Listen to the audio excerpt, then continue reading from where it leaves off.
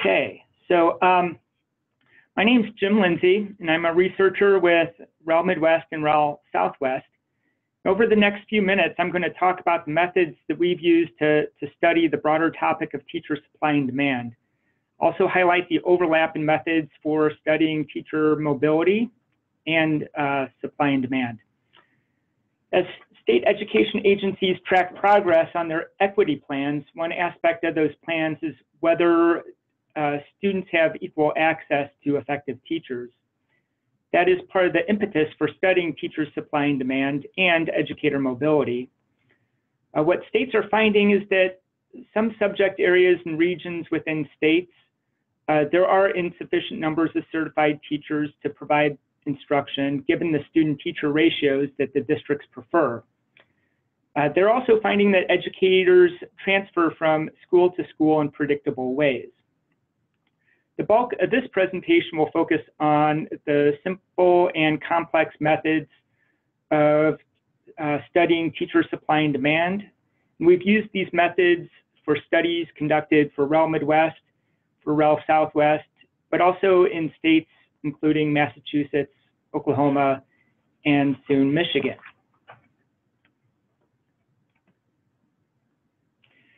In most states, teacher shortages have been picked up by various news outlets. And this is certainly true in all of the states that REL Midwest serves. So here's an example of a headline from Wisconsin. And it's mentioned in newspapers, blogs, television, as seen here in Illinois. In Indiana as well. And in Ohio and Iowa. There have been headlines in Minnesota as well, as the State Department of Education publishes a supply and demand report every other year. And our next presenter, Elia Bruggeman from Minnesota Department of Education, will talk more about the supply and demand situation in their state. There's also Michigan, and REL Midwest is currently conducting a study of teacher supply, demand, and shortages in collaboration with the Midwest Alliance for Improving Teacher Preparation. And that alliance is centered in Michigan. So if policymakers aren't informed directly by their state education agency about the teacher staffing patterns within their state, the headlines from the news outlets will make them ask questions such as these that appear on this slide. So are they a problem in my state? Are shortages pervasive or localized? And why isn't the educator pipeline working? Some of our work has focused on highlighting data sources and analytic methods that state education agencies can use to answer questions like this. We found that states and researchers tend to take two general approaches to determining if there are teacher shortages. First, they can take the more labor-intensive approach by first calculating how many teachers will be needed given expected enrollments, and that is referred to as teacher demand. It's on the left part of this slide. And they also calculate the numbers of teachers that are coming from various supply sources. That is teacher supply over on the right side of this figure. School administrators have been calculating teacher demand for years. It's basically the number of students divided by the preferred student-teacher ratio.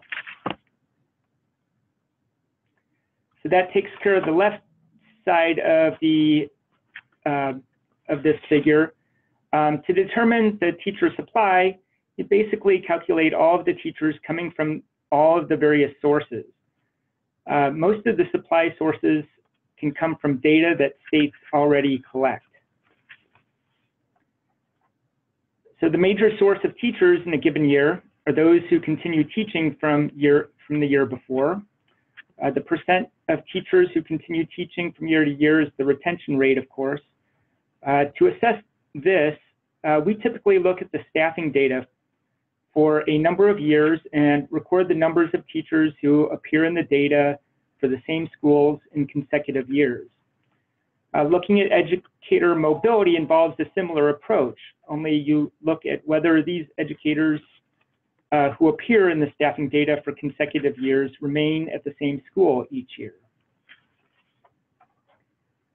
There's also the teachers from traditional teacher preparation programs. There are a number of ways and data sources that you can look at to look at these trends. You could look at the number of teaching certificates issued each year. You can even go back a step and determine if the numbers of program completers each year. Finally, you can merge the annual staffing data and certification data and see the numbers of new and experienced teachers who take a teaching position each year. Likewise, the same process can be followed for teachers from alternative teacher preparation programs.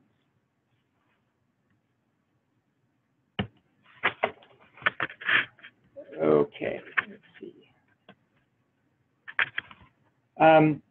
One supply source is often called the reserve pool, which is the group of certified teachers who are willing and able to teach, but who are not.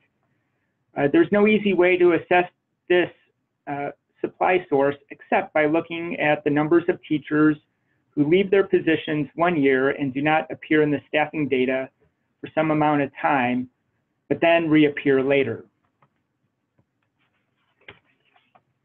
And finally, you could look at the numbers of teachers who come from other states.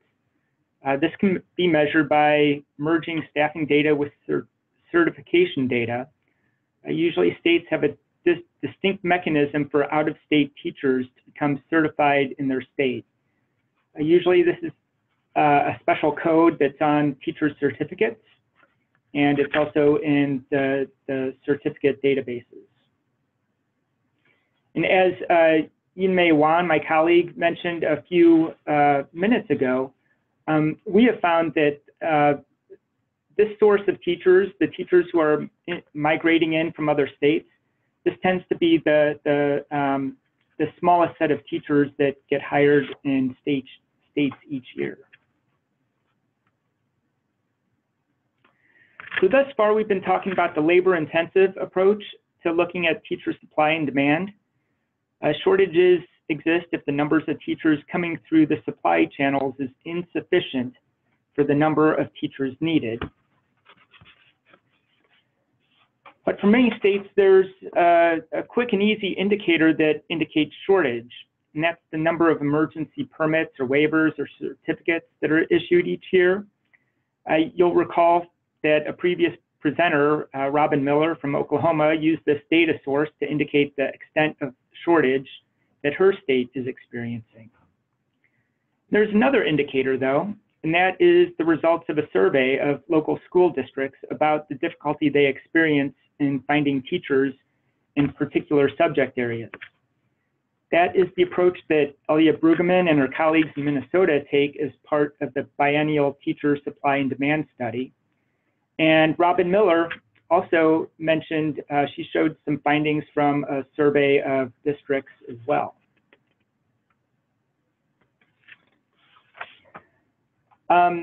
So I've gone through a lot of technical information pretty quickly, and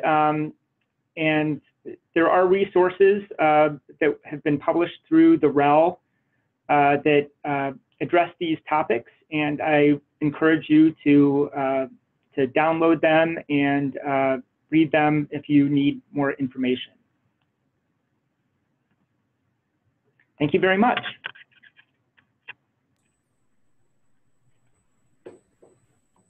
Okay, we're on. Hello, I am Elia Bruggeman, and I am going to go through our presentation from Minnesota. So just reflecting on the research that was done for Minnesota and the perspective that we do have here in the state.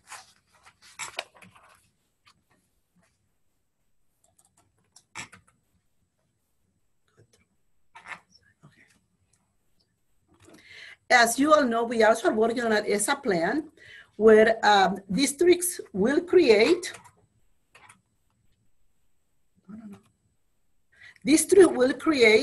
and update plans to ensure low-income students, students of color, and American Indian students have access to effective, experienced, and in-field teachers. In addition, the plan will improve students' access to teachers of colors and American Indian teachers.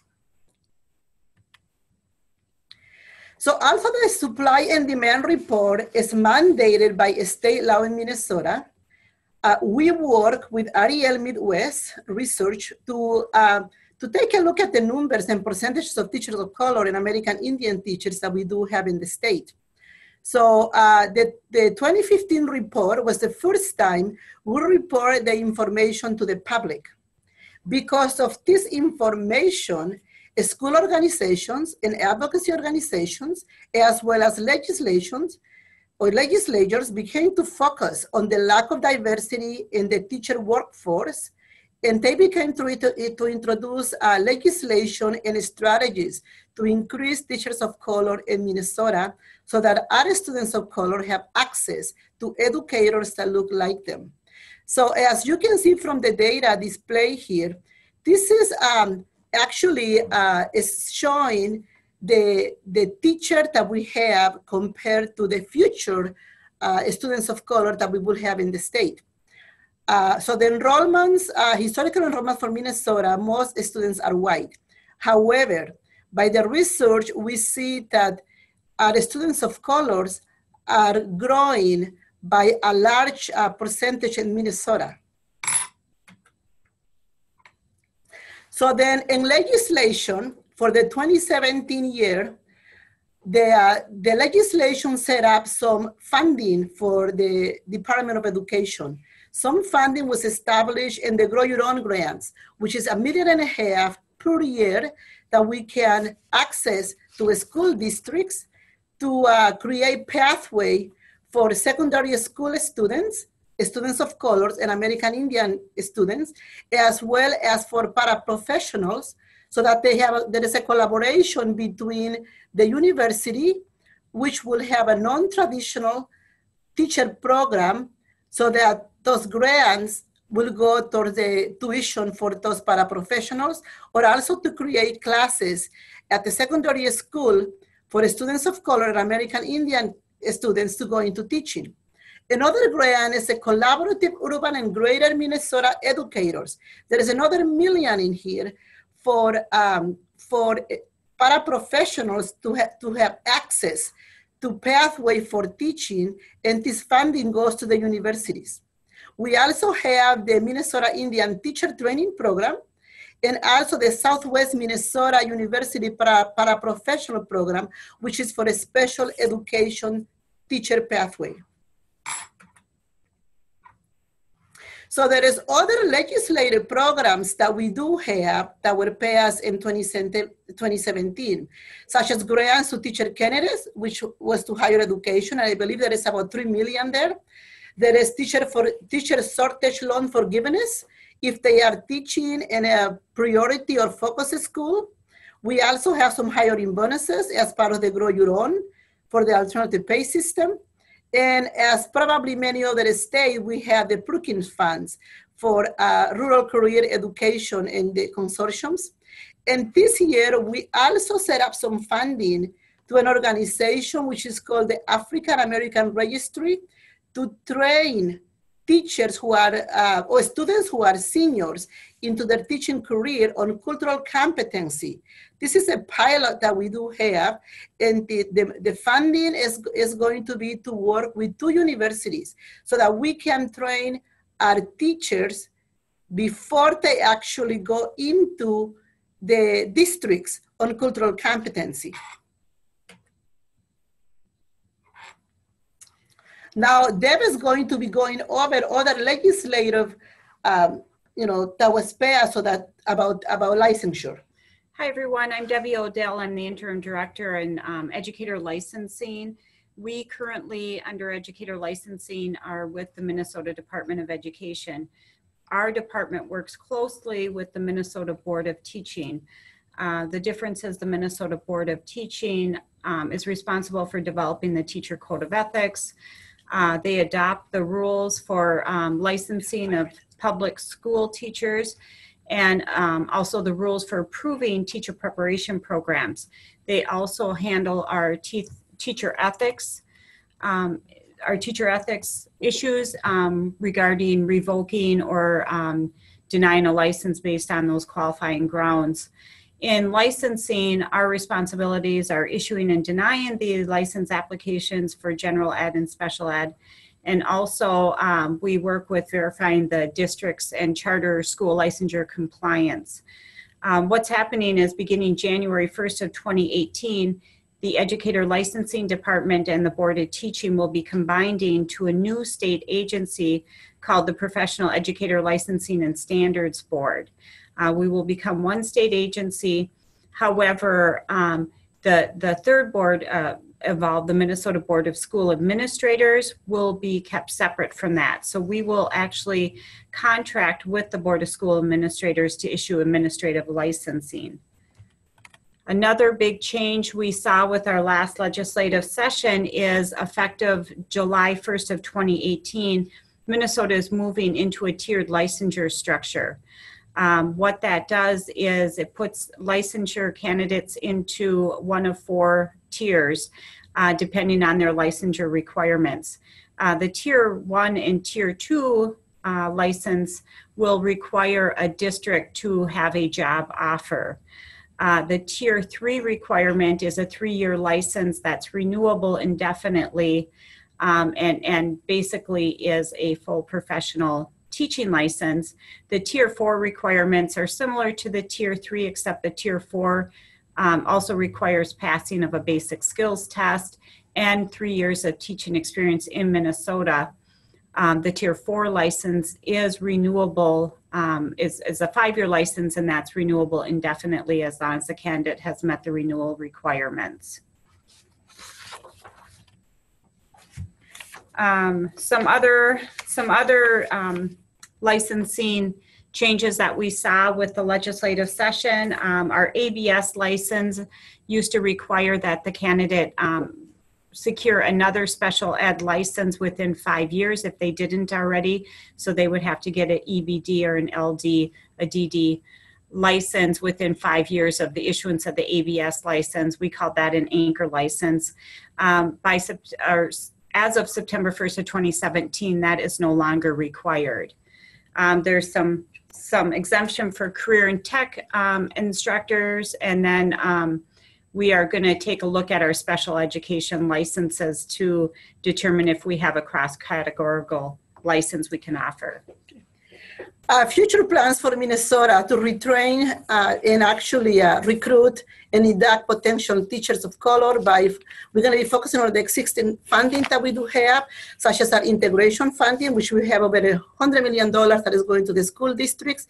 And pathway to teaching, we're looking at being a systematic program for our high school students, where we will be working with the universities to create about 3 or 4 courses in our high schools with 30% or more students of color, so that we can put them into their pathway to grow your own. Through the regional centers of excellence, also we're going to be forming teacher committees in rural areas to take a look at the need statewide for teachers of color.